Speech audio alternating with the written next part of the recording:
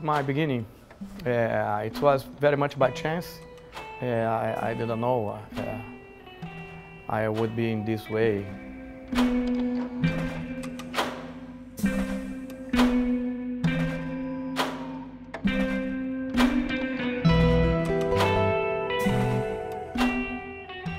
At this time, at Parque Lage, was the beginning of this, what they call Como Vai Você, Geração 80. How are you doing, 8th generation?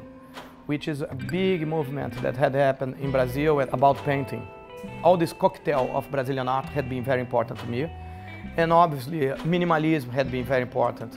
Art power had been very important. You know, as a sculptor, I was interested generally in sculpture. I see the world as a sculpture, you know. When I began to do my work, suddenly I began to work with the gravity. And the gravity is a problem for a sculpture. I had lived here in this studio, almost where you are recording.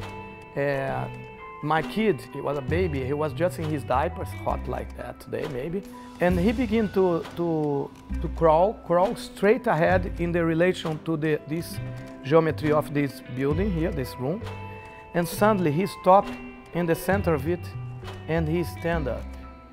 And I was looking to that, and the feeling I had when he began to stand up, all the concentration of his body was in this process. Looks like a Buddha, a Zen movement, you know. So what I thought in that moment is that the whole weight of the world, of the civilization, of anything that could be interesting for me was in himself in that moment, and he was holding it up.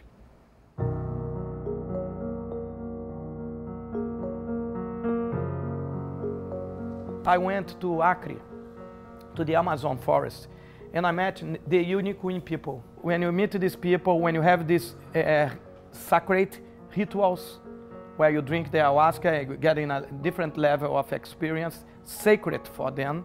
Everything they are talking is about happiness, enjoyment, blessing of the nature, the beauty of it, the light of it. It's very much about the light. When you keep speaking, oh, people are killing the other, people are doing this, showing everything that's in the news all the time, all the tragedies and everything, when you keep recycling and re-digesting and putting back, we are valorizing this, you know. Sometimes when you are in extreme moments, the art can become very objective, especially nowadays. Sometimes the politics in art becomes too direct.